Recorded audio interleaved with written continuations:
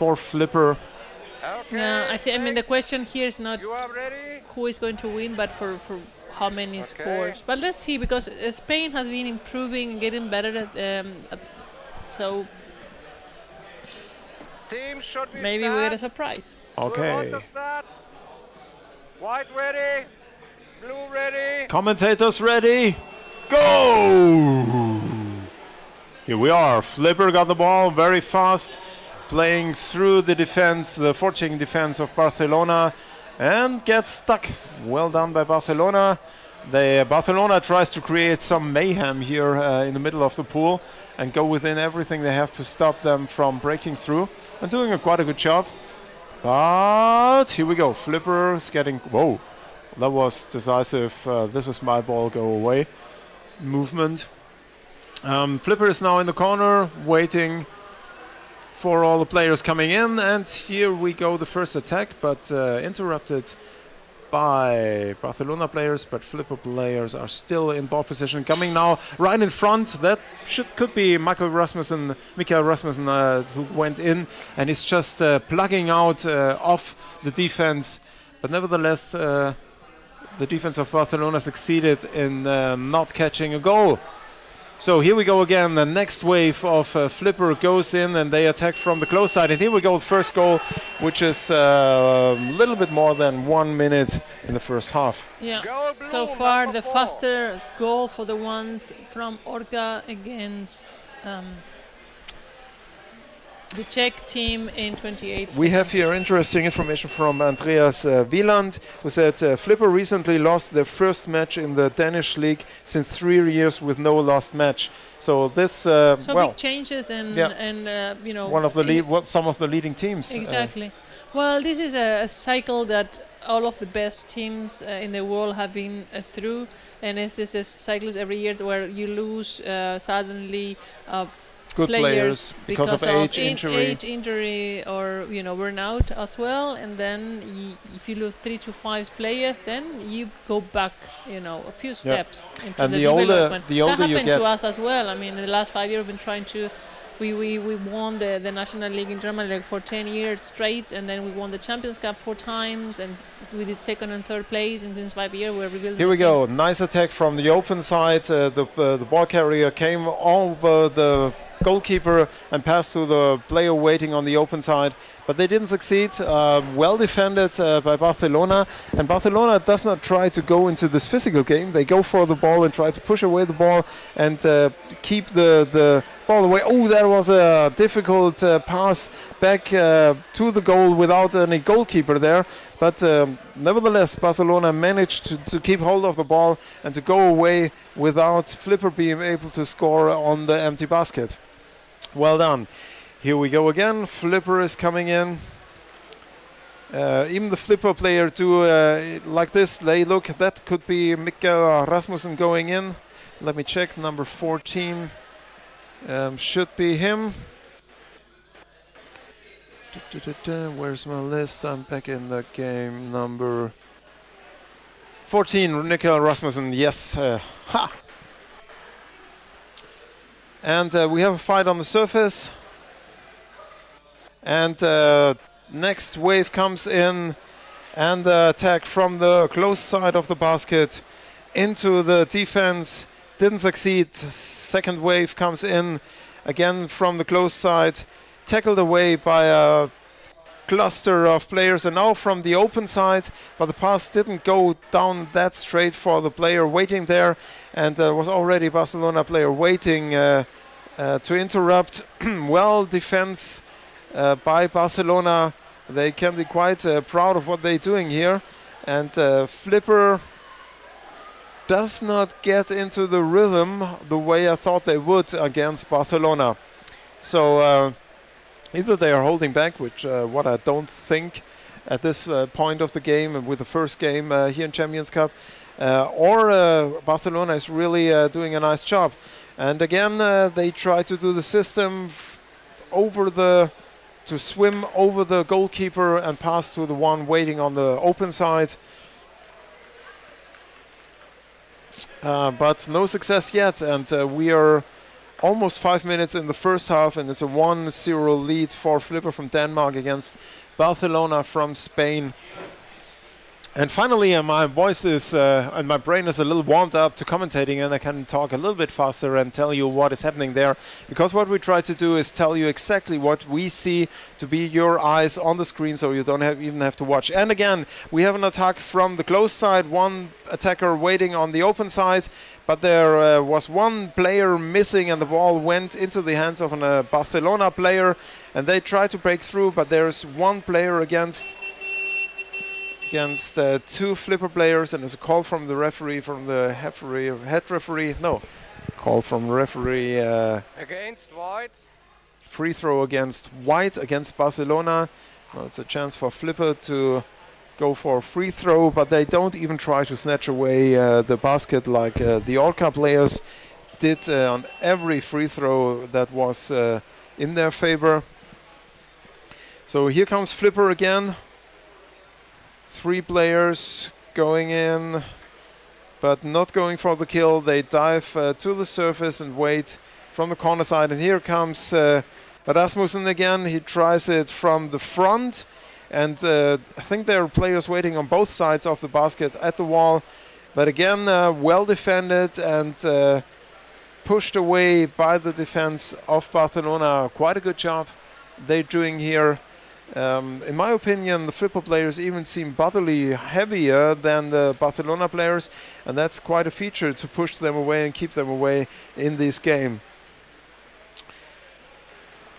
Very well played. Here we go. Flipper still dominating the game, and again attacking from the open side, but tackled away again by a Barcelona player, and they even succeeded and getting the ball, but are now on the surface, and we have a surface game.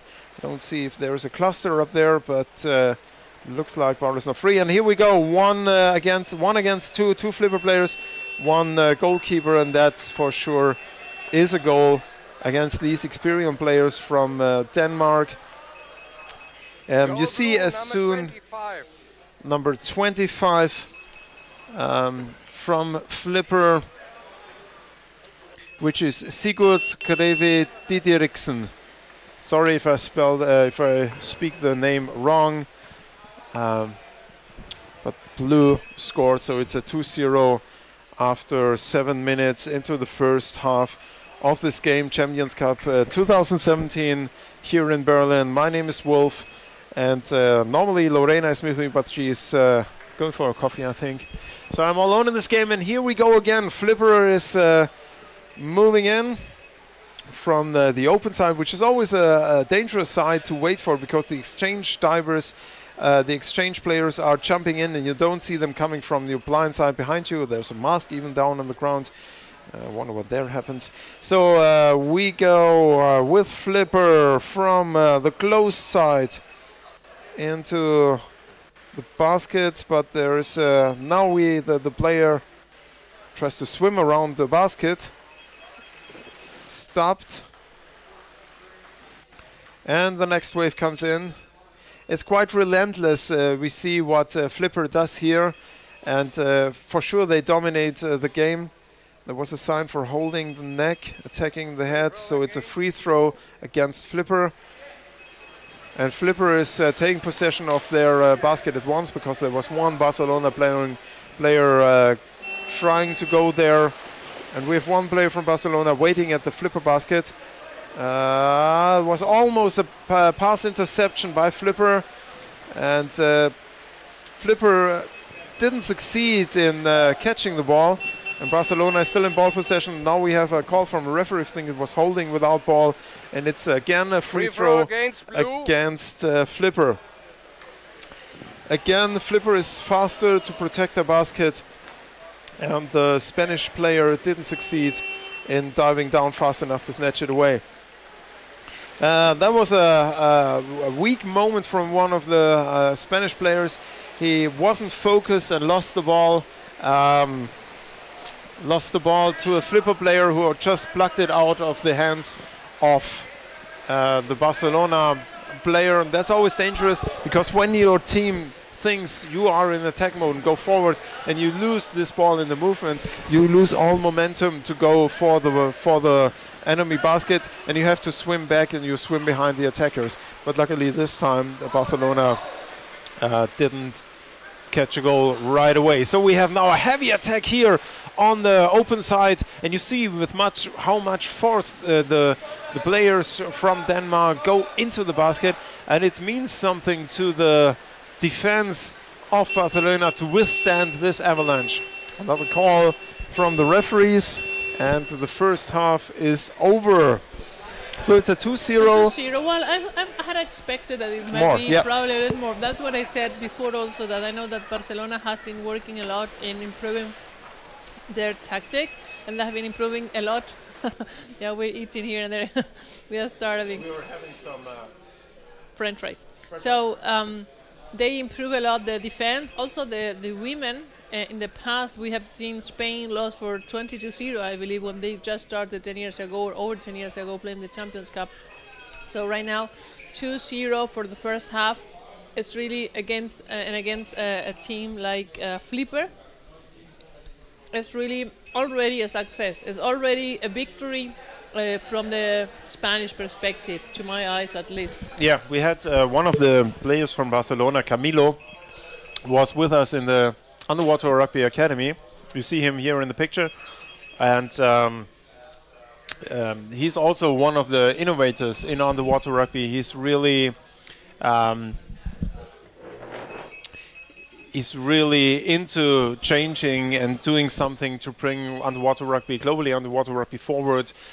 And we agreed the next step should be to collect data and information and knowledge, and which is dispersed around the globe in certain players with enough experience. And we agreed all in the Underwater Rugby Academy, and me and Camilo for sure, we have to collect this knowledge and present it somehow, put it out there in a way that it is accessible to everyone. Because when you start as a coach with a new team or as a player, it's so difficult to get information. You have some videos online, you have some information, you have scratches and pieces there, but you, if you're lucky, you have a coach or an experienced player with you. But otherwise, you left alone, like it was for me, and you have to start from scratch and go with nothing. Yeah, you have to learn by try and error, and that's really a very slow procedure to get better. And that's stupid, because we have the knowledge. The knowledge is out there. Nice. And that's a pity, because you have the knowledge in a country with the person that was the most, the oldest one playing, the most active playing, maybe play for other teams, for other countries, learn new techniques, new tactics. And then eventually the person stopped playing. And then if there was no one else that at least could catch at least a bit of that experience or that knowledge, then you start again. So what we try to do with the Underwater Rugby Academy is find means to collect this knowledge, put it into a form where it could be presented and it is accessible. So enough from the Academy. Thanks for listening. We will talk about it a little bit more. And we go back in the game. Camera, please, back in the game. In the water, please. Thank you for showing us the pool, but it doesn't give us much insight into our underwater rugby game. Thank you. Here we go. Barcelona trying to do a fast game, but losing the ball while playing fast. And here we have Flipper now going to the Spanish basket, which is now on the right side of the pool. But again, quite good defense of Spain. They fought the attack from the heavy Flipper players off, and ball outside the game. And I guess it's in favor of Flipper. Yeah, Flipper can execute free throw. It's a 2-0. Flipper is known to stretch the time. I think last year or the year before they hit the ball in the pool, which is quite a feature in itself. So if they lead, they try to stretch the time. And we're in the second half here in Champions Cup 2017. It's the 29th Champions Cup. And you see Flipper in blue from Denmark playing against Barcelona in white from Spain. And Flipper is leading with 2-0 against Spain. Well, we continue to see the players from Barcelona being into position. But I see that the attackers that are supposed to be keeping the attackers of the Danish team away are just too passive, and then they let the goalie and the defender to get pretty much the waves, and that's tiring. I mean, now we have still the Danish team trying to build up waves, and they're passing the ball. You have 1, 2, or 3 players underneath. Now we have one attacking from the open side, has been stopped by one of the defenders, and you don't see a play where they lost the ball again. They're passing down the ball between the Danish players and trying to pull the goalie away. However, they lost the ball. One of the Barcelona players is trying to swim away, but got intercepted by the Danish team and lost the ball. Now the goalie is alone, just recovered the ball, but is fighting, was being intercepted by one of the Danish players. The same happened to the next Barcelona player that tried to hold the ball and lose it. Now we have 2 from the Danish players in the basket and just 1 Barcelona player that is trying to recover, and just this is a matter of time until the goal falls into the basket, because it's just there was no structure, there was no player really into position. They were just trying to rescue the one situation after the other. They were lucky for 3 or 4 times, but they were not. Normally you can do 1 or twice, but then one of the players needs to recover the ball and just swim away. Otherwise, well, eventually the ball is inside the basket. So now we have the Spanish team getting into the half of the field of the Danish team at least, and trying to go over the close corner. But they lost the ball, and now Flipper is trying to swim away, but they're fighting for the ball in the surface. But the Barcelona recovered the ball, is trying to come over the close side, over the corner against the defender. There's quite a fight on that side, and they get pulled away into the surface. The Spanish player recovered the ball as it fell, but was intercepted one of the Danish players. However, they're still 2 meters away from the basket of Flipper, and they're trying to get close and attack. But the wave, we have now 2 trying to attack. Then the next one is on line to get the pass, but the one with the ball didn't pass it on time and lost it. Now Flipper recovered the ball and is trying to swim away. But the forechecking of Barcelona is also quite good. I mean, they're having also quite good underwater time, and almost get a score in an empty basket. And let's see. So that was the situation. One player from Spain was holding the Flipper player, and the player from Flipper he was holding the feet of the Flipper player, and the Flipper player was still continuing to paddle. And it was a bit dangerous. Yeah. So the referee just said time out, white. Time out, white. Time out for I guess the call team. from the referee was because of the continued kicking of the Flipper player while being held at the now feet. they have a free throw timeout against blue, or what? Yeah, free throw against blue, or what? I think it's Jochen Beckmann there. Yeah, that's a question, how it's going on. Alles klar, okay. Free throw against blue. So Yeah. free throw, yeah. Yeah, I think that was exactly the decision what we saw. The danger when you hold a player while kicking his fin stroke and you hold him close to your face could be dangerous to all these. But that is internationally allowed. I mean, this in Germany we have but as a referee, your foremost task as a referee is to protect the players. So in this case, I would have made the call too. But Barcelona is doing a good job with a 3-0 in the second half. Hurry up, boys! Yeah, but they're doing a good job defending. Just the last goal was a little bit chaotic because, of course, Flipper builds up pressure, and then it's difficult for Barcelona to keep it, to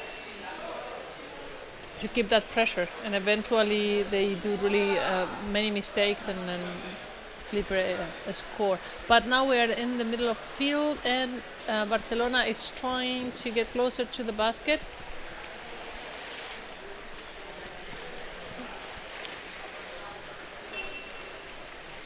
They're in the close corner, but the flipper player to recover the ball is trying to get over the half, and Barcelona tries to intercept, or at least try to slow them down so that they cannot go in a fully counter-attack through the bottom of the pool.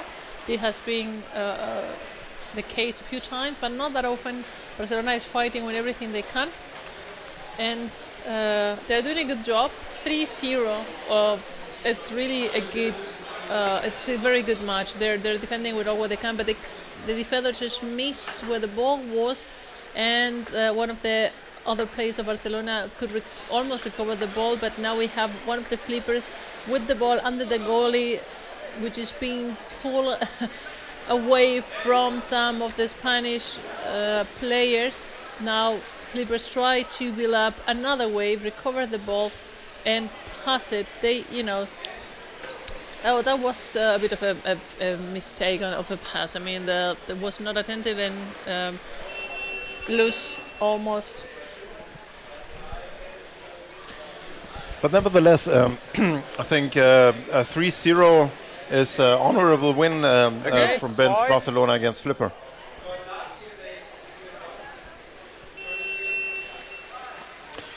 Okay, we have a free throw from Flipper against Barcelona. And Flipper is staying on the surface waiting to attack. And here we go, there's one player already waiting at the basket net. It was a little bit, how do you say, that was obvious. And when you have an obvious situation, it's either you don't have the air, or you don't have the, well, you don't see the situation. But from our point of view, what Flipper was doing there was obvious, waiting until the defense had to go up, waiting on the surface, then go down when your own player is down and you're alone with the goalkeeper. And that's what happened, and they scored. Thank you, Julian Caicedo, for telling me I'm spelling Barcelona right. I try to do my best, since I have an Argentinian girlfriend, to at least speak it right. And we have here another goal. Sorry for speaking stupid things while not being in the game. There was a fast counter-attack, and the goalkeeper wasn't fast enough down, and the Flipper player pushed the ball in between the head and the shoulders of the Spanish player. But I think we come to the point where the Spaniards are quite exhausted,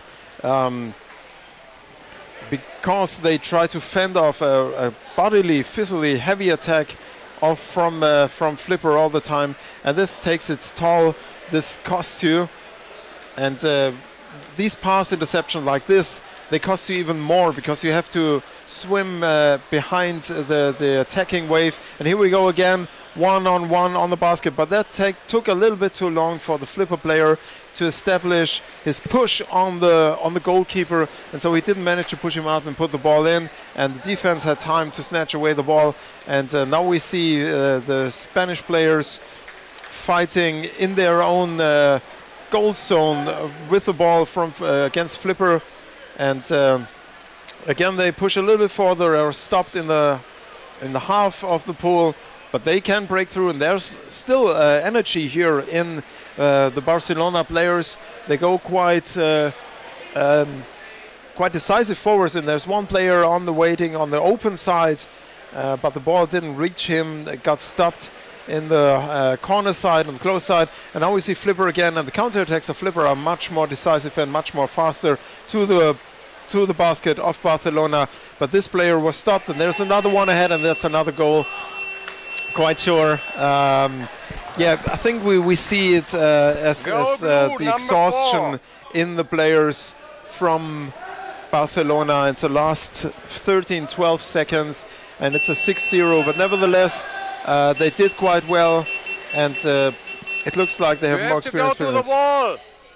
Okay. And then start. Not all the players have been on the